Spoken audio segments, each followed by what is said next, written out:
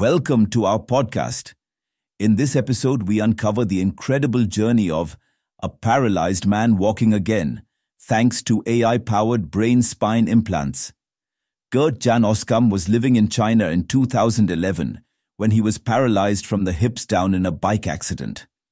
Scientists have restored control in his lower body using a variety of devices.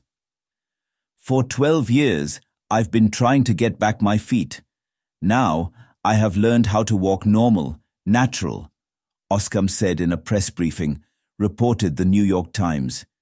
Researchers in Switzerland demonstrated implants that allowed a digital bridge between Oskam's brain and spinal cord, bypassing injured regions, in a report published in the journal Nature. Oskam, 40, was able to stand, walk, and scale a steep slope with the use of a walker thanks to the discovery.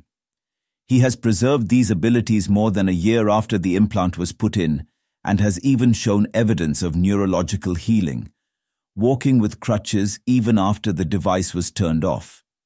We've captured the thoughts of Gert-Jan and translated these thoughts into a stimulation of the spinal cord to re-establish voluntary movement.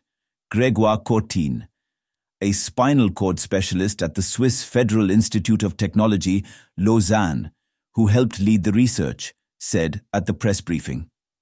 "It was quite science fiction in the beginning for me, but it became true today," said Jocelyne Bloch, a neuroscientist at the University of Lausanne, who placed the implant in Oskam.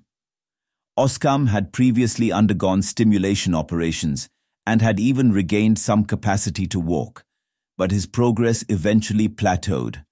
Oskam stated at the press conference that these stimulation technologies had left him with the impression that there was something strange about his mobility, an unnatural gap between his mind and body.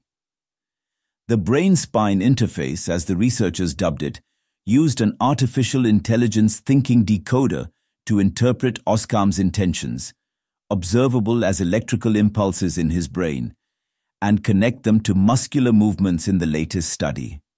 The etiology of natural movement was retained, from idea to purpose to action. The researchers initially implanted electrodes in Oskam's skull and spine to obtain this outcome. The scientists then used a machine learning program to see which areas of his brain lighted up when he attempted to move various portions of his body. This thinking decoder was able to correlate the activity of specific electrodes with specific goals. The researchers then used another algorithm to link the brain implant to the spinal implant, which was programmed to transmit electrical signals to various regions of his body, causing movement. The program could accommodate for minor differences in the direction and speed of each muscle contraction and relaxation. Thank you for listening to our podcast. We have many more such compelling episodes for you. Enjoy them. Do share your opinion in the comment box and subscribe to us for more.